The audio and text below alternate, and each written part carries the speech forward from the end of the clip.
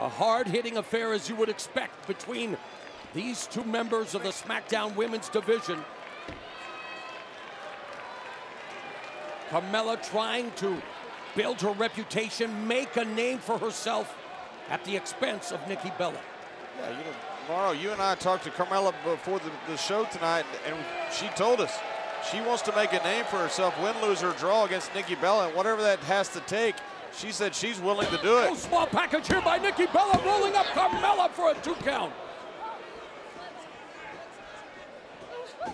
Oh, flatliner there by Carmella. And look at code of silence. Oh, that neck, Back that on the neck. repaired neck. Nikki Bella knows she's in trouble. The strength of Nikki Bella. Comes.